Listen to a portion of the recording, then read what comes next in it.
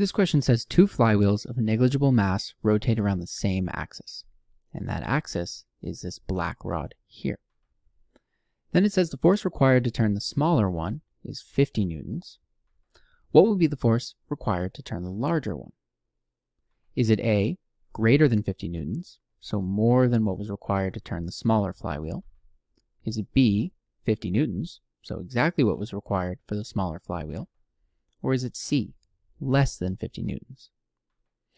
So to rotate either of these flywheels, some torque will be required.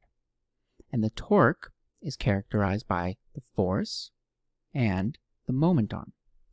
And in this case, the moment arm is equal to the radius of each flywheel. So we know, well, first we can say this smaller flywheel is flywheel A, and this larger one is flywheel B.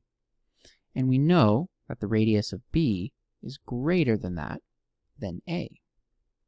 So for the same force, as the radius increases, so will the torque. So that means a flywheel with a larger radius requires less force to rotate.